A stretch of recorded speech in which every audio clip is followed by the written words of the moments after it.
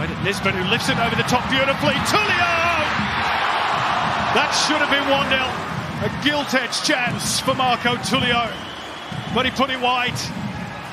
Beautifully found by Nisbet.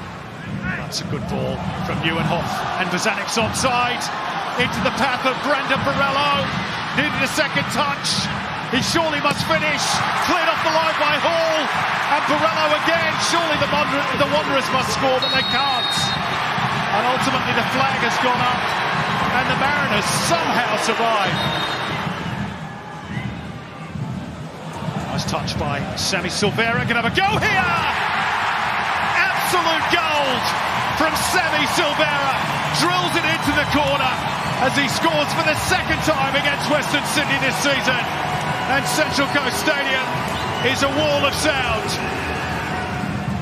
Mariners trying to stay compact, floated up towards Wilmering, and it will sit for him. Oh, look at that! Look at that!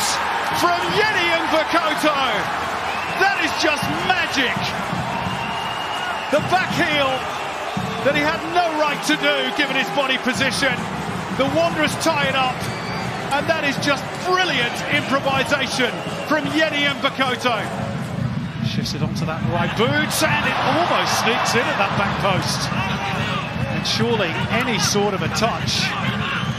And that's 2-1 Central Coast, and credit therefore to Adama Traore. Mvakoto. It's an intelligent ball, and Simmons takes it in his stride with aplomb.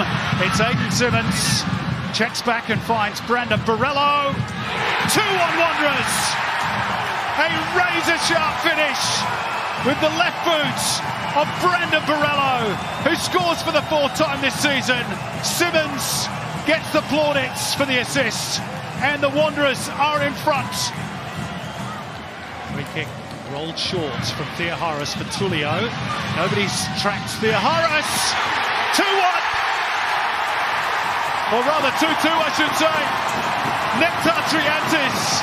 Wow. Mariners all square. Unbelievable. 2v1 created. The ball gets cuts back. And you know what? I think Jason Cummings might claim this off the chest and in the goal. Now we're ready. Theoharis goes for goal. It grazes the crossbar. A game of centimetres. Wow. What about this game? If this doesn't get bums on seats, I don't know what will.